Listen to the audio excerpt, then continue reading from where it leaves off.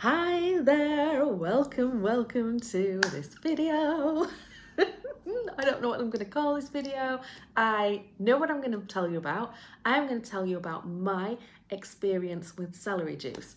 And the reason I am sharing that mainly is because I want you to have an example of what kind of comes together when you learn to trust your inner being, your body, your energy, your feelings, your activations, all that kind of stuff.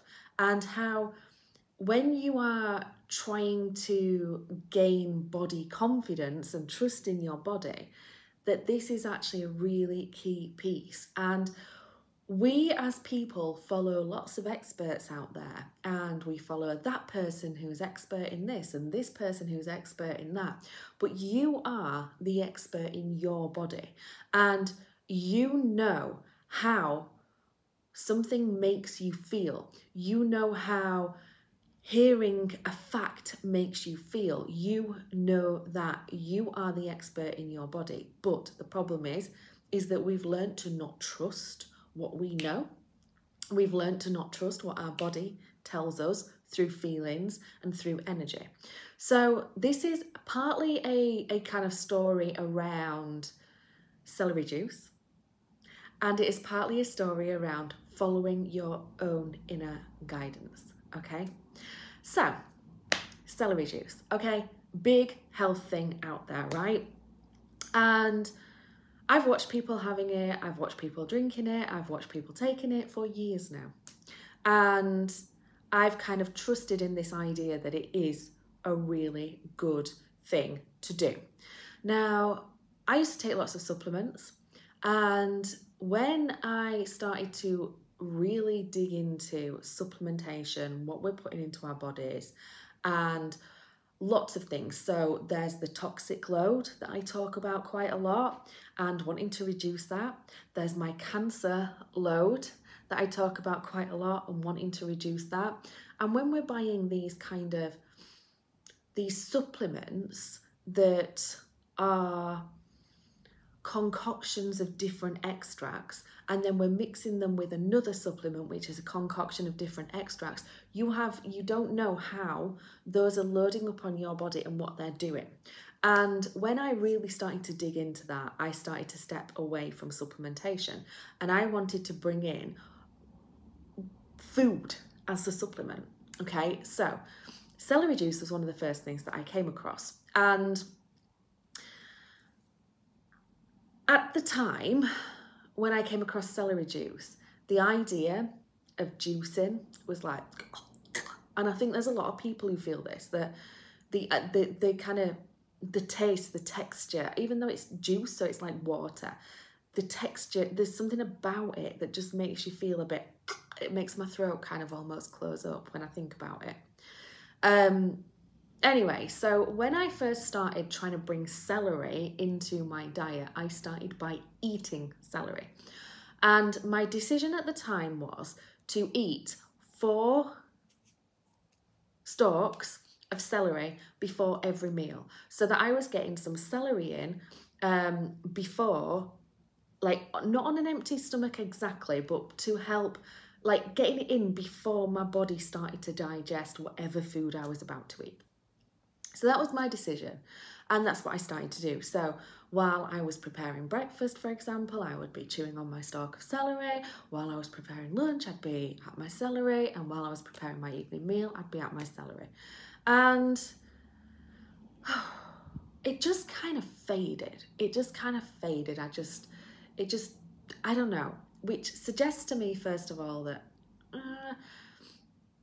is it the right thing for me if it just fades away? But I was still craving, right? Ever since that, you know, there's like a saltiness to celery, and it's like I can smell it. The smell of celery literally makes me kind of, it's like a proper craving. Like, you know, if you imagine the taste of chocolate and you're kind of like, oh yeah, I'd like some chocolate. I get that with celery. When I imagine celery, the smell of celery, it makes my mouth water. And I'm like, I need celery. And I know that sounds insane, but my body is telling me, celery, it's telling me. So let's fast forward a little bit to around kind of, I think it was about October-ish last year. And I started going down a soup, kind of a vibe for soups. I wanted soups. That's when I brought in my green soup that I have for my breakfast every morning. At that time, I was having like butternut squash soup for my dinners. I was really into soup. And when I did a little bit of a kind of asking of myself, why? What's going on here? Why? And it was all about digestion, and it was all about my ability to digest. And I really needed to help my body to really get nutrients out of food. So therefore, it needed to be soft when it entered into my digestive system so that I could get everything out of it. And this, honestly, this came through literally just by asking myself the questions. The knowledge just started to spin around my head, and it was there. And the celery thing kept coming up for me, and the idea of creating a celery soup came through. So literally, a bunch of celery chopped up in my soup maker with nothing but water and cooked in my soup maker, creating like a celery soup. And at the time I was questioning myself because I've read a lot about celery juice and a lot about, I followed the medical medium. I know where he comes from celery juice, and how amazing it is at impacting chronic autoimmune issues, chronic fatigues, just general health. But he says it's because there's a cluster of salts that only come through when you juice it. And he says it's that cluster of salts that is the healing part of the celery juice. And I was like, so in this conversation with myself, I kind of said to myself, but the salts are in the juice. And the response I got was, the salts are yet to be discovered. It is a channeling situation. He is channeling health information that is yet to be truly discovered and scientifically tested. So who's to say that that's true? Who's to say that the cluster salts are only in raw juiced celery? And who's to say that that isn't specific to him and the health message that he has to share? For you, you need celery that is easily digestible.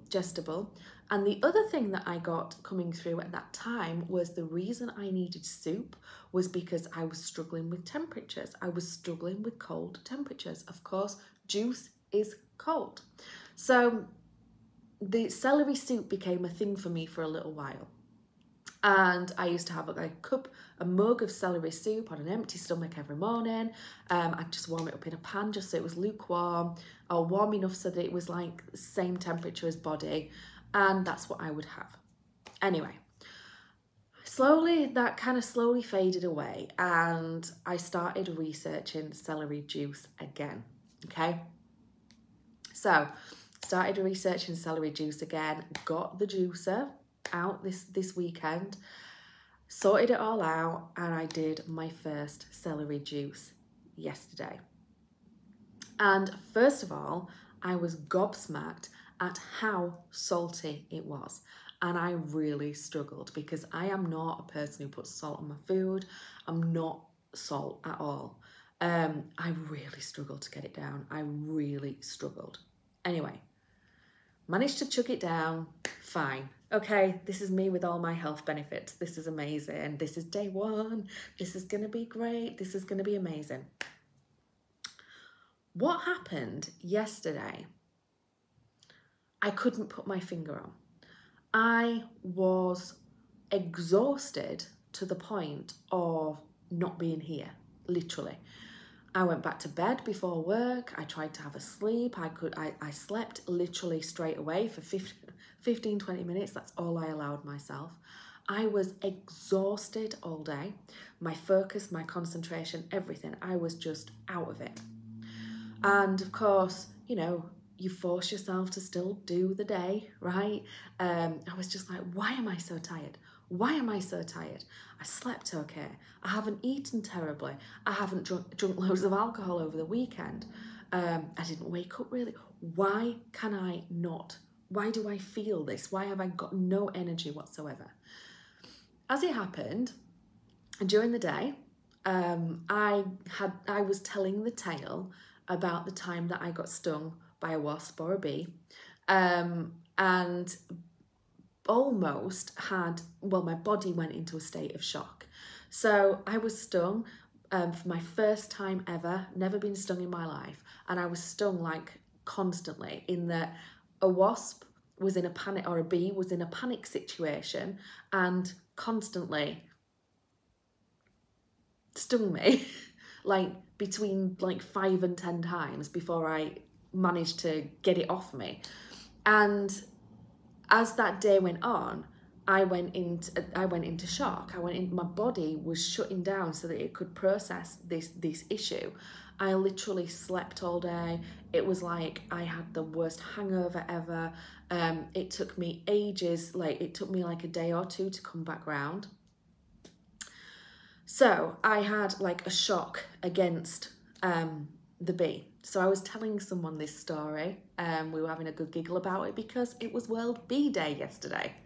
And so I was telling someone this story about what happened because it was the first time I'd ever got stung, and it was only like 2 years ago. And anyway, day goes on. Gail's exhausted, like proper exhausted, like proper wiped out, no energy whatsoever. Managed to get through the day, and then this morning, I couldn't put my finger on it because I changed my morning routine as well yesterday. So this morning I decided not doing yesterday's morning routine, just going to give myself a breather from it. And I sat down and started to journal. And just journaling on, God, I was exhausted yesterday. I was really exhausted yesterday. And then it popped into my head, how salty was that celery juice? It was so salty that I really struggled to get it down. Then I started to remember, like, you know, when you go for like a Christmas dinner or a big full-on meat fest at somewhere like Fazenda's, and your body literally shuts down so that it can process it. I suddenly had the thought that what if my body had shut down so that it could process all of that saltiness, that cluster salt, that mineral salt from the celery. I recorded a whole 12 minutes of me continuing to talk about this whole celery debacle, and it didn't record. So now I don't know what I've told you and what I haven't told you. But so basically what I'm trying to say with this, look at me kind of summarizing it now. I'm just going to kickstart it by summarizing it, and then we'll see where it takes me. But when I first came across celery juice as an idea, as a health food, as a health kick, as a health trend, I delayed doing it for ages because it didn't feel kind of right. And then when I did do it, I went for eating the celery stalks. And then when it came back up in my world, I went for soup. And then here we are again. I am still beating this drum of wanting to have celery, the miraculous healing powers of celery. So I've now gone for the juice. Now, for me, clearly, that did not work for my body. That did not work for my body. And if I actually look back, let's face it, I've been telling myself that ever since I heard of it, but I didn't believe it. I continued to believe that really I needed these health benefits from this celery, blah, blah, blah. Now, everybody is different. Everybody has different genes. And the chances are that just because celery doesn't work for me doesn't mean it won't work for you. And this is the whole point of everything that I stand for when it comes to health, when it comes to body, when it comes to all of this stuff. There is not one miraculous solution that covers everyone. There is a little piece of everybody's solution that will create your solution, the diet that's right for you, the food plan that's right for you, the protocol that's right for you. And through following these little nudges and trusting these little nudges, this is where I have created my own eating plan, okay? And I will kind of take you through that as I ease my way into this, but I really need to just log this whole celery situation for myself as much as anything else. So the other thing that kind of comes through to me at the moment, because when I started looking into this, because I was like, hang on, have I really got some kind of like toxic shock kind of syndrome, like 24-hour syndrome, because my body needs to shut down to process what I've just taken in? Have I really got that? Is that really a thing? So of course you start Googling celery and toxic shock and celery, allergies, blah, blah, blah. And there is a lot of it out there. There is a lot of research into why celery can be toxic when you have too much. So there's this whole camp of people who are saying, hey, don't eat excess, don't drink celery juice, it's bad for you when you drink it daily, it's bad for you in the quantities that are being promoted, it's bad for you, it's bad for you, it's bad for you. There's this whole camp over here who are going, hey, this is the thing that solved my autoimmune issues, this is the thing that solved my chronic disease. There is no right or wrong, there is just your level along that pathway, okay? So as Abraham Hicks says, you know, at every stick there's a positive end and a negative end, and you know, you just need to be aware of which side you're on and which side you need to be on. So there's a whole camp who are saying it's toxic, there's a whole camp who are saying it's a superfood, it's a health superfood, and I am definitely of the opinion that I'm in the toxic camp. And the more I think about food in the way that I think about food, what I notice is when I think about, or when I eat celery, it's effort, right? Isn't celery the one vegetable that as you eat it, you burn as many calories eating it as you do take in through eating it? So it's like a negative, a neutral calorie intake. And that's because it's quite fibrous, it's quite crunchy, it's quite hard, it takes some doing, right?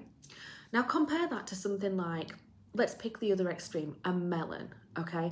Once you've got melon cubes in front of you, they are so easy to eat. You could just eat like a whole melon without even noticing that you've eaten it, because it's just so easy to eat. Whereas celery, by the time you've got through 4 stalks, trust me, I know that one.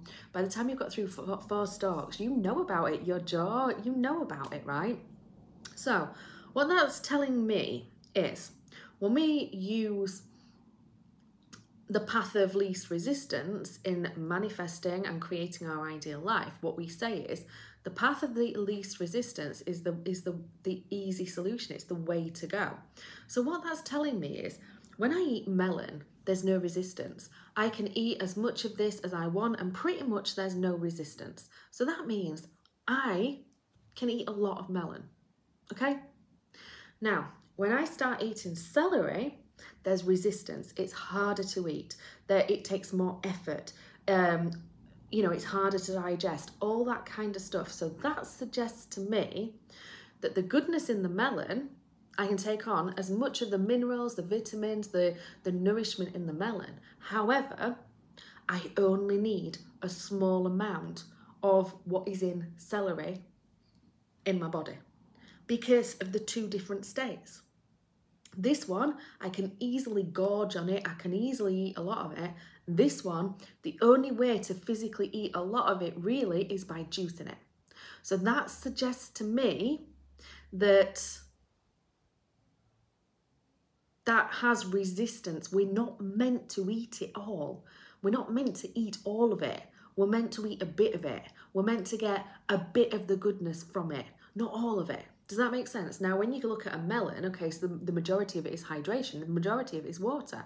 We're majority water. We need that water, right? So it makes sense. It makes sense that, or it makes sense to me, it feels right to me that when it comes to celery, we people vibing with what I say, people who are feeling an activation with what I say, shouldn't be eating a lot of celery.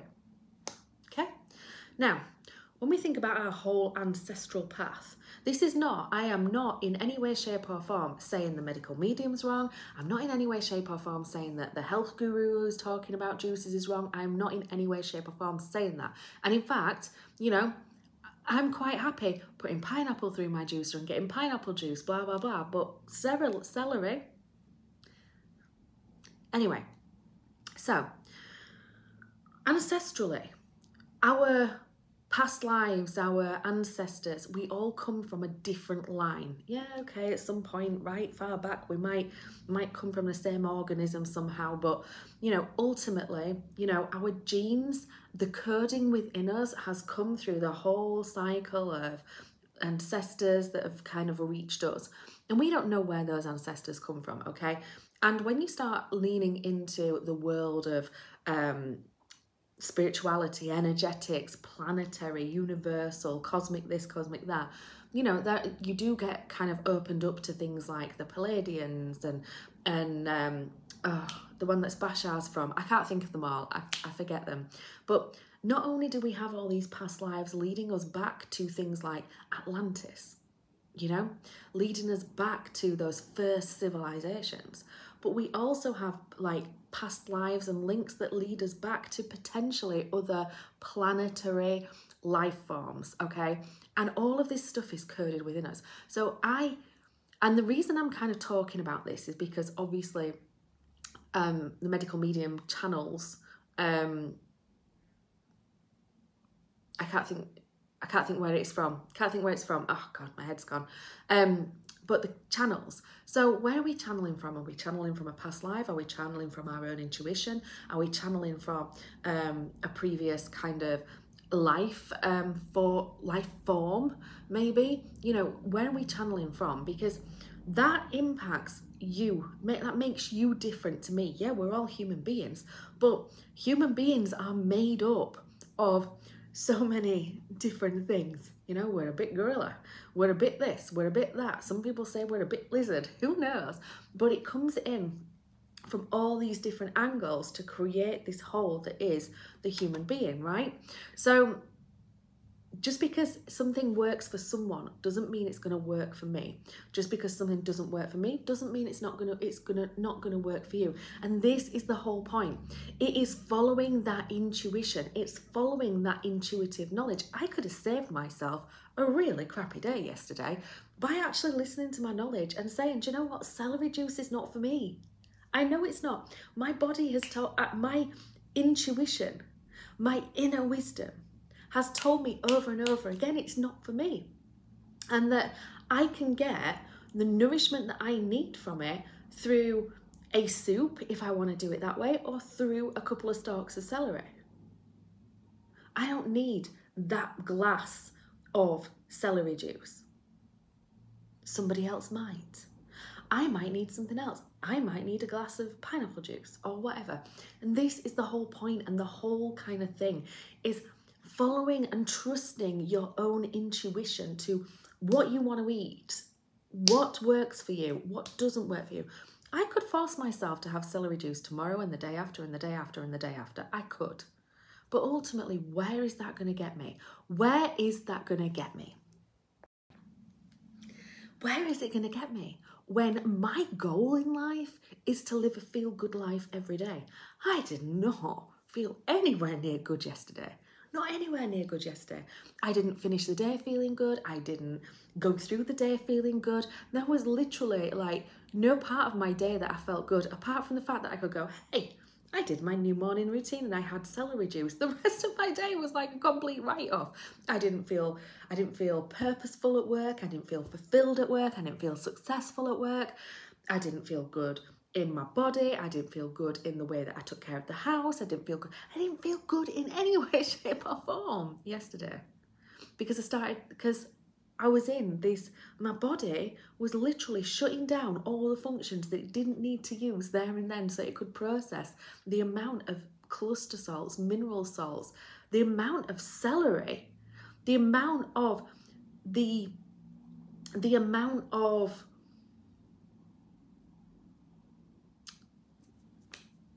I want to say ingredients. Ingredients isn't the right word. I put an absolute overdose of ingredients from celery into my body that my body wasn't expecting, that my body has been telling me not to do,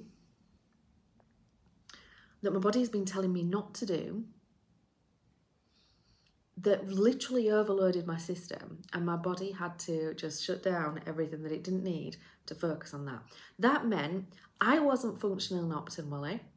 That meant I couldn't feel good. That meant that my body didn't feel good. That meant my brain didn't feel good. That meant I didn't feel good. That meant I wasn't vibing on a feel good frequency to bring in more things that feel good. Everything went a little bit to pot yesterday. And all because I didn't follow my intuition, and I believed that this idea of celery juice was going to give me benefits that actually I'm thinking to myself now, did I even really need the benefits? Because when I focus on living a feel-good life, I don't get the joint pains, I don't get the inflammation, I don't get the chronic symptoms that I'm left over with after chemotherapy and radiotherapy. I don't get any of that when I live a feel-good life.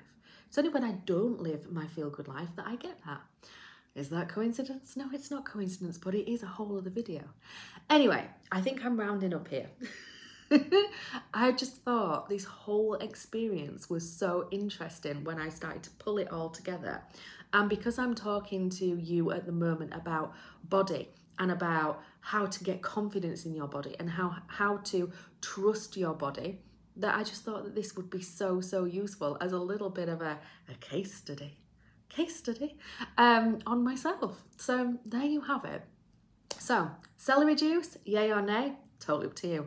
I'm not the one to tell you that. However, what I will tell you is it's not right for me. And what I will tell you is tune into your intuition. When I'm talking about celery juice, go research it if it interests you.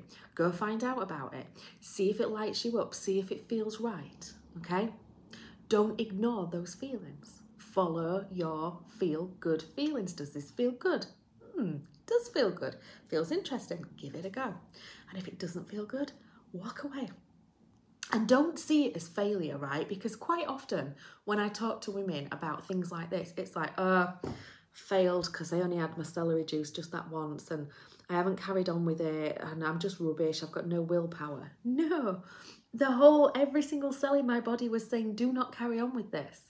That to listen to that and to take that into account and to pivot from that and make a decision from that, that is not failure. That is power. That is being empowered in my life, making decisions that I can trust 100% because my feelings, my body, my energy is telling me the truth. My mind tells me all sorts of stuff that isn't even mine. So anyway, that's where I'm going to leave this. I hope that's been interesting. I hope you found it quite interesting. Maybe it's triggered something off for you. Maybe it's activated something. Maybe you've just enjoyed listening. Whatever. I hope if you found this video, it's been somehow enjoyable. See you soon.